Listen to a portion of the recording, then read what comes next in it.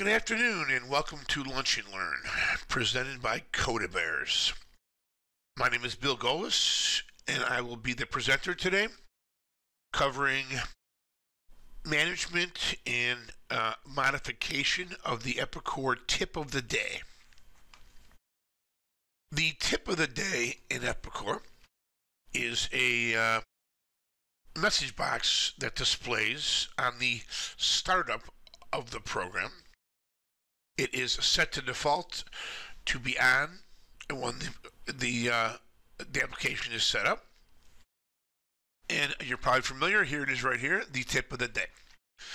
The tip of the days, I believe there's about 200 and change loaded into the base system. The majority of them are tips on how to use the software, as you see right here, about the issue of material and reporting labor against a service job, etc. There are also a handful, probably about a quarter or less of the tips that are quotes from business leaders and visionaries and such, and other quotable quotes.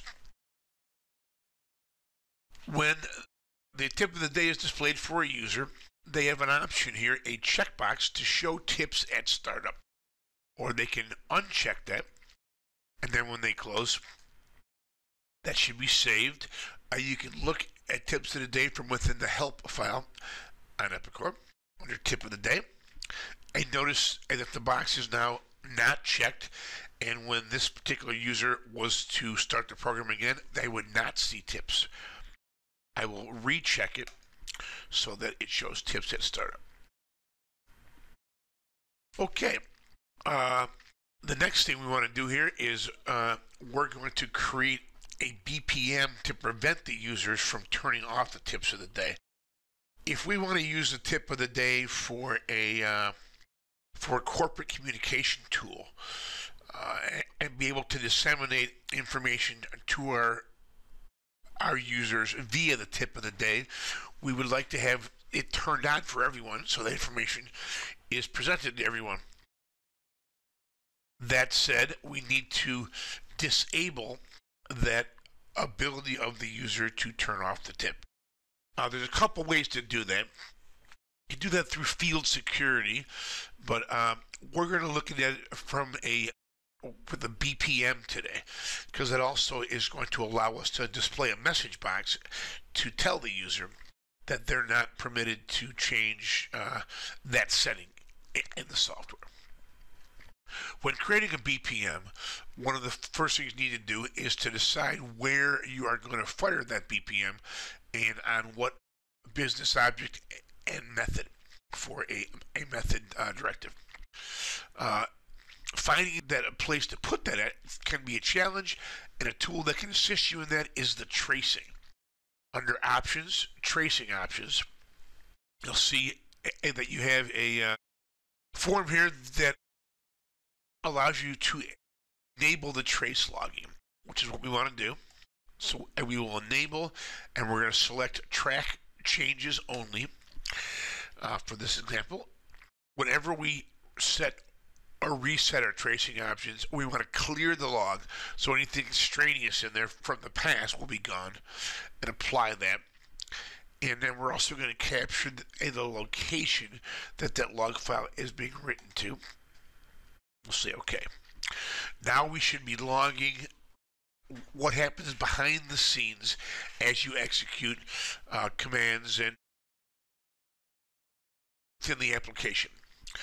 So we're going to go to Help and to Tip of the Day, and we're going to deselect the Show Tips, and we're going to say Close. At that point, the trace logging should have captured what the software did behind the scenes when we did that. So we will go and look at that log file. It's going to paste it right into a run window here, and this is our log file from Epicor, our trace log file, and we're going to go right to the end of it and kind of go backwards so we can see what we think is the method and business object to set up that BPM on. As we scroll up, you see each time you see it shows what business object is called and what method. Right here. And we're looking for where something was changed. And sure enough, the second one up here shows that we're modifying a row here, and that the row or column name is display tips. That is on the update a method, as we see here, and the business object is user file. Also notice that the business object begins with ICE. That shows that it's a system file and not a file for the application. All of the application files will begin with ERP. So if it's ICE, it's going to be a system file. So it's going to be user file, update, and display tips is our field.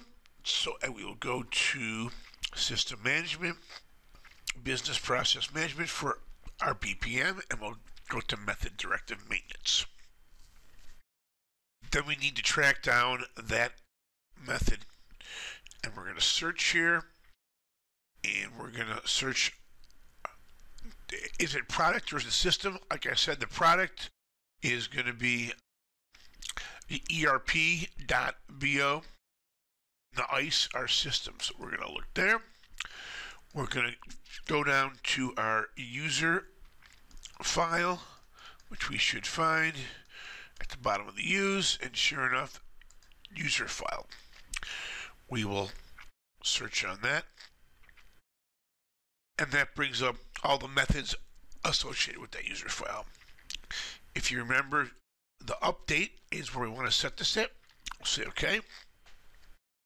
Now, we need to determine pre, base, or post-processing. We want it to be pre-processing because we want it to occur before the write to the database. And then we need to create a new method here, or a new pre-processing. You have to give it a name. We're going to call it tips display.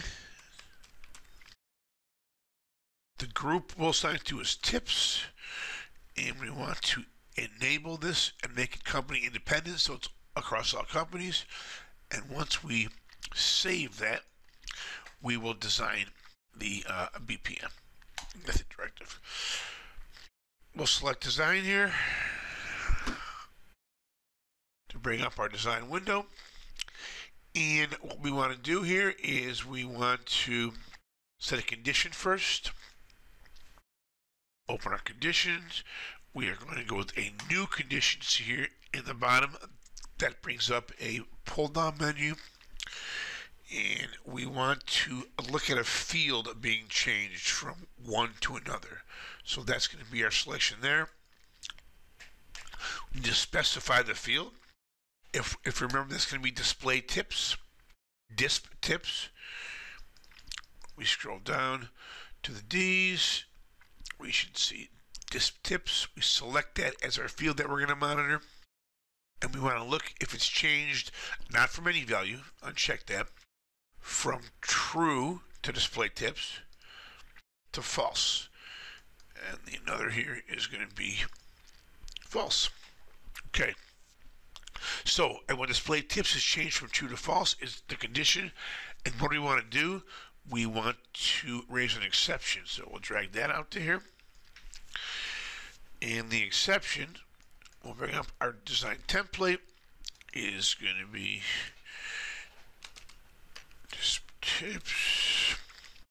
And we're going to make it an error so that it will not write to the database. And then we'll give the users a message. Users are not permitted to change if tips are displayed. Okay, once we say okay there, we need to connect these babies together. Our start, make sure it's connected to the true side. And the same thing with the exception. We need to make sure it's connected to the true side of the condition. Otherwise, it's going to fire when it's false. So that should be done. We will save that and exit. And then we need to save the BPM as well. let's see if it works then. Once it's saved, if we go back to try to turn those tips off, we had already turned them off, so we'll turn them back on. That shouldn't display anything because that's not what we're looking at. We're looking from true to false. If we go back to here, and now we're trying to turn them off, that's going from true to false there on the display tips, and sure enough, it prevents us. And just to make sure that worked right, if we say OK and go back to our help menu, and we look at tip of the day, it's still checked, so it did work properly. So, and now that we have our users set up to not be able to turn off the tips of the day, we are going to create a custom tip and make some others not active. To do that, we're going to look under System Setup, System Maintenance, to where the tips are managed. System Setup and System Maintenance. You'll see in here you have Tip of the Day. If we bring that up, let's do a search on these tips, and let's see all of them here. So here we got 198. I believe there's a few more. And we're going to select them all. And we're going to bring them in here. But you notice that there's only a handful that are active. That's because I've already turned off all of the base supplied tips of the day. And I've created a bunch of custom ones that are actually the same message. The reason I did that is when preparing this presentation, I learned that there's a bug within Epicor 10600, and even when you check these to be inactive, they will still display. They're working on fixing that. But the logic is that when they're selected as active, they will display, and when they're not active, they will not display. So, that said, we are going to grab these, and we're going to create a custom one, but we're just going to copy this here as a matter of fact. To create a new tip, you just select new. The tip number will default to 0, but that will be populated once we save the tip. We're going to call this particular message a meeting today. And what we're trying to do here is to tell our users when they log on that we have a meeting regarding the software. And you'll see here, that's the verbiage that will come up in the message box. Attention Epicor users, a mandatory meeting in the lunchroom at 11:30. Please be there. It should be there.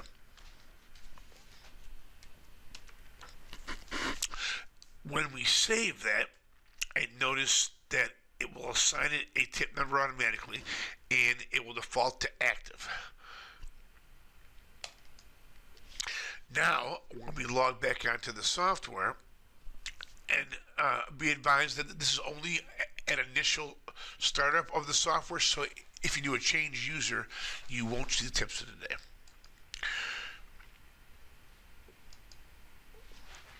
So we're starting Epicor 10. Once it comes up, we're going to see the tip of the day because we have, or we're forced to keep it on, and I want to show you where our custom one comes up right here. The reason I put several in there is so it would be more likely to come up quickly. Due to the bug, it still shows the one that are not active. And once this is repaired properly, you can, deselect all of the tips of the day and just have the one active that you want to display that day, so that each person who starts up the software will see the same message, and you know that everyone who started that day and looked at Epicor has seen the message and that you want them to. The other thing that needs to be done is that if users have already set their tips of the day to not display, as a system manager, you will need to reset that flag to display, and then they won't be able to turn it off based on the BPM. And you can do that manually if you want to, because we saw where that was. It's within the user file. It's a field called display tips. Or that can also be done using a update tool like the DMT or a SQL update tool, where you will do a mass update to select that one bit field, which is disp tips, and it's on the user file table, and you can set those all back to true, and then the users will all be seeing the tips, and they won't be able to turn them off. As to what's displayed on the tip of the day, whatever particular corporate message that you need for that day, or for that week, or however long you want it to display, can be populated in there. If there's some particular initiative in the company that you want to remind people of each day, or a specific thing that day, a daily event, whatever you need, you can have that displayed. I thank you very much for joining us today for Lunch and Learn.